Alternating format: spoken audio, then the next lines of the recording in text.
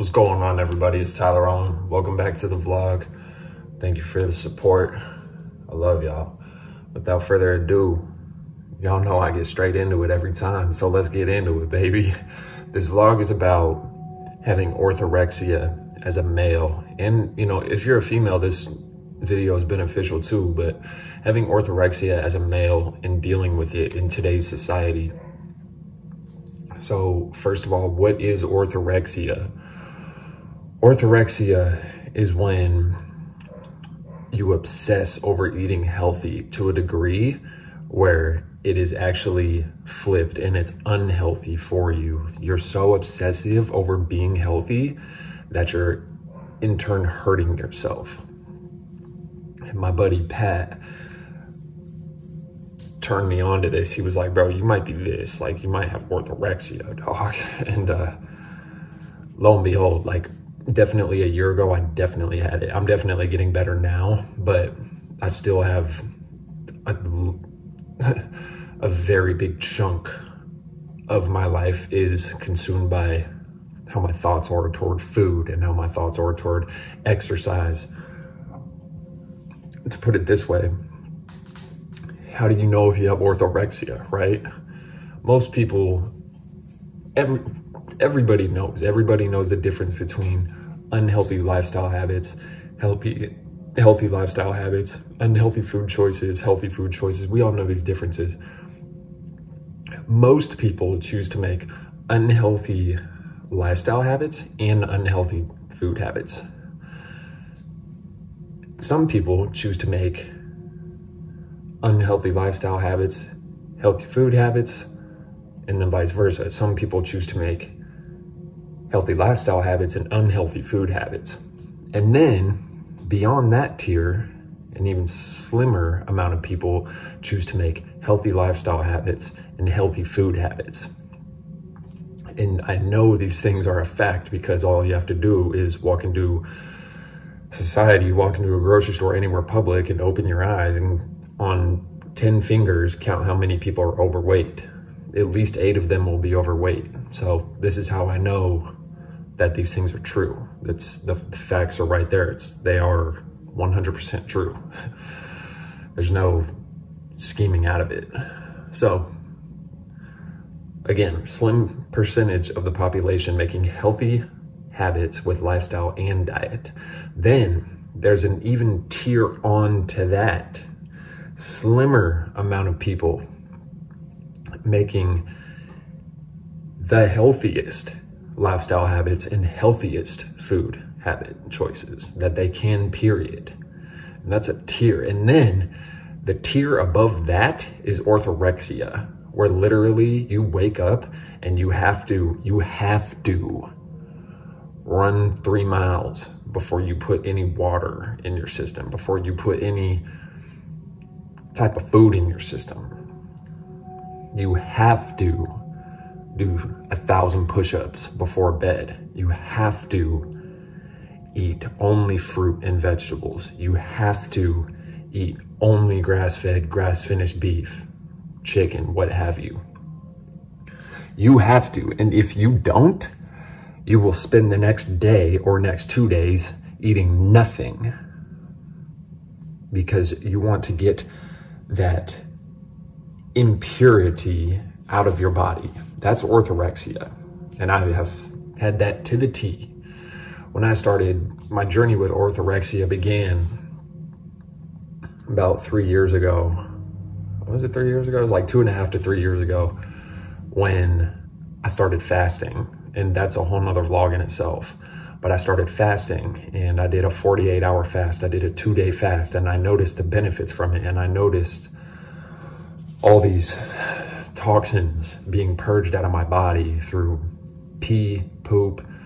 I'm sure I was sweating some out and I was breathing some out a lot too, but mainly pee and poop probably.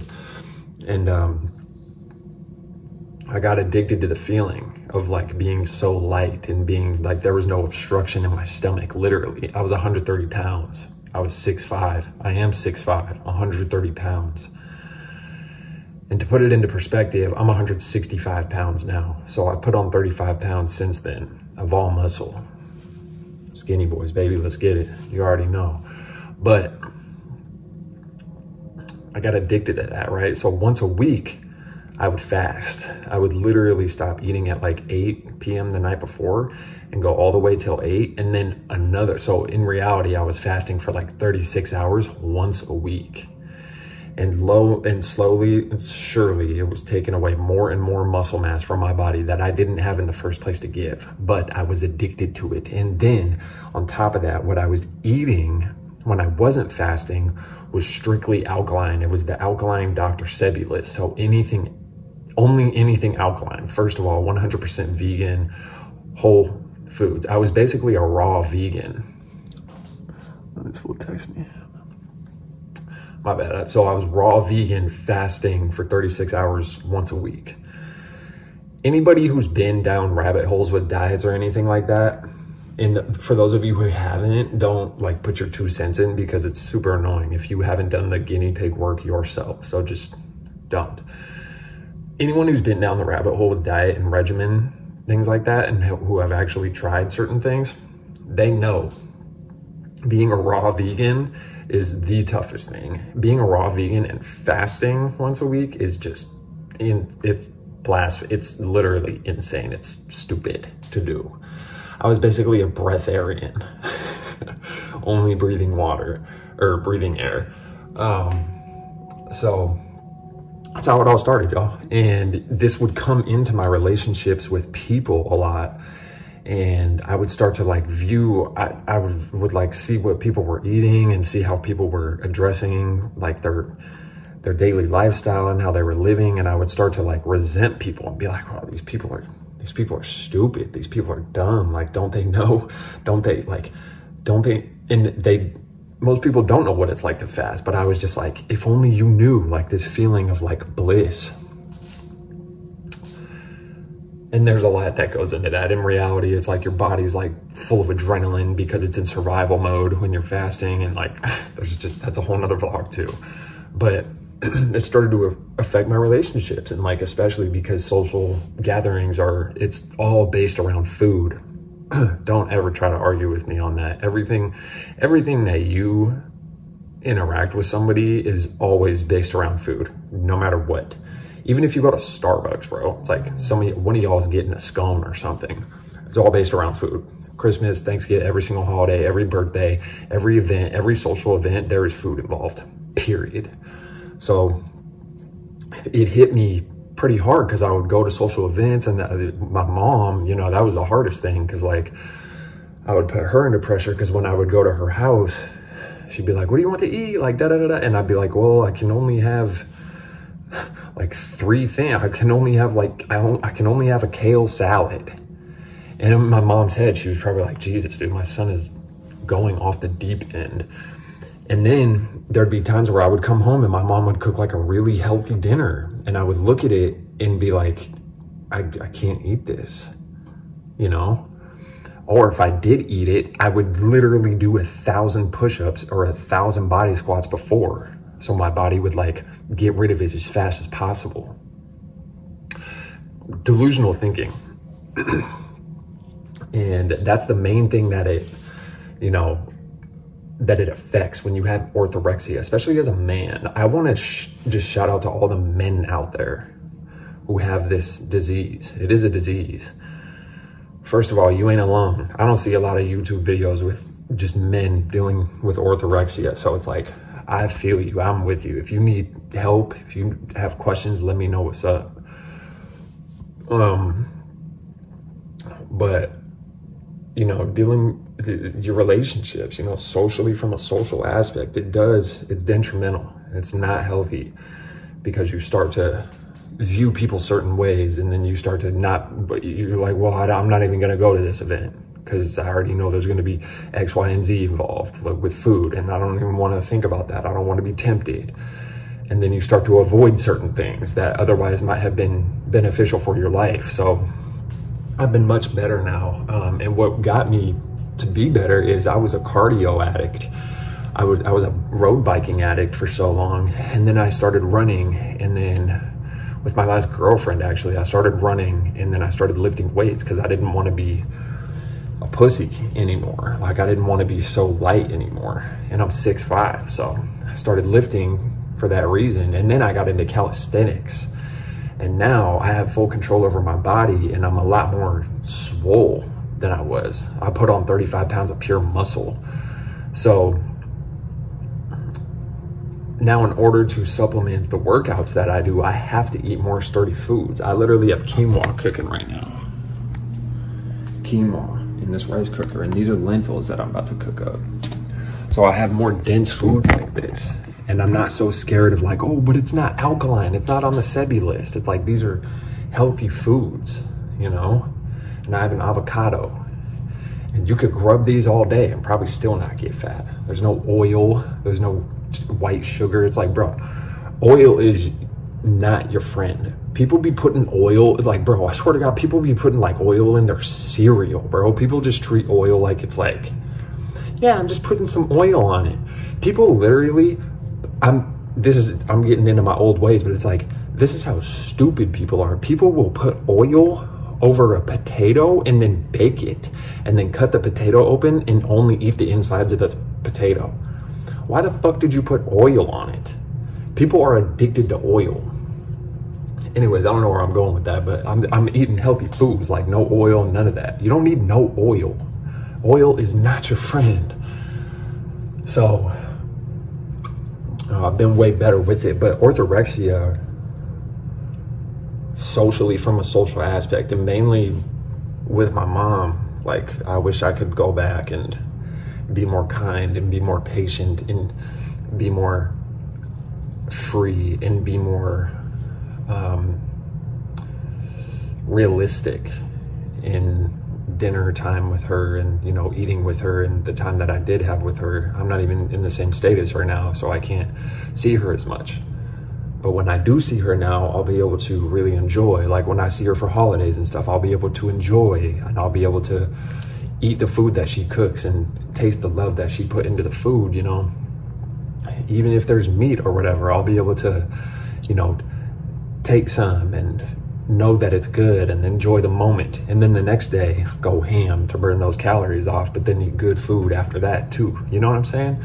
So I've been down the journey. Orthorexia is no joke. People who think it's a joke, people who are like, yo, like, what is it? How could you even be so healthy that it's detrimental to you? Like, y'all just don't get it. It's on the same avenue as anorexia, bulimia, these serious issues that men deal with. People only think women deal with this shit. Bruh, I know that men deal with this because I went through this, and I'm still going through it. I have body dysmorphia. When I look in the mirror, I don't see pecs in a six-pack, and I know I have pecs in a six-pack. Majority of the population has man boobs. It's like I have straight up pecs, y'all. Like, can't see the camera on it, but it's like, bro, I'm not gonna be weird, but I see less because it's like I'm addicted to pushing myself. So I'm still dealing with it, y'all. Skinny boys for life, but I'm skinny and swole now. That's the difference. I can hold my own now. If I got into it with somebody, I wouldn't get my neck snapped. You know what I'm saying? I'm rumbling with that fool if I get into someone. You know what I'm saying? No one's trying to get into it with me. But, and I'm still not even that big. I'm 165 pounds. I need to put on 30 more pounds. I need to be 195 of pure muscle. You know what I'm saying? Get that muscle up, baby. Look at that. It's okay, you know, it's okay to be full of yourself. It's good, you earned it, I earned it. I earned that tricep. Orthorexia is no joke, and I'm still dealing with remaining sediments of it. So if y'all need help with it, if y'all curious about it more, my journey, if y'all curious about it, literally go back to my first videos and look how rail thin I was. Go back to my first videos. It's no joke. And then look at the progress I've made.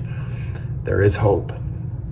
And if you know that you have it deep down subconsciously, but you're telling yourself you don't have it, and you know you have issues, just my number one advice is just be conscious.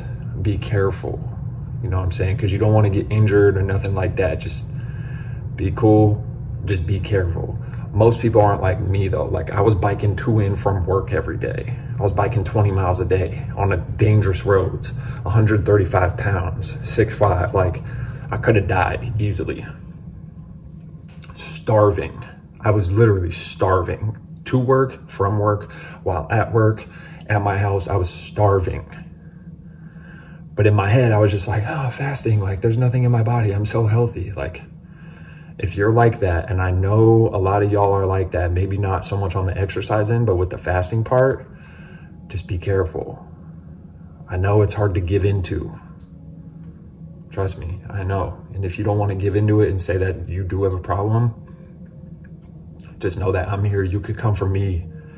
You can come to me and ask me questions straight up. I ain't gonna put you on blast. I'm not gonna humiliate you or nothing. Like, ask me questions. Use me. I've been through it. I made it through it. I could have died, real shit.